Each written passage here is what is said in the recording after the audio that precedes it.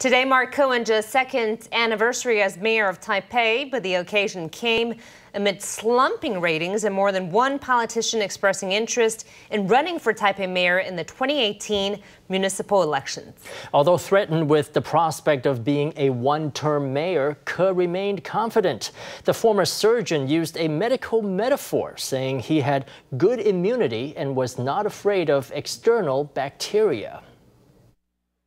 The prospect of a second term for Taipei Mayor Ko Wen-je is looking increasingly grim. Not only do polls show that his satisfaction level stands at 35.7%, but he is also facing a challenge from former Presidential Office Deputy Secretary General Lo Chih-chiang, who has also declared an interest in running for Taipei Mayor.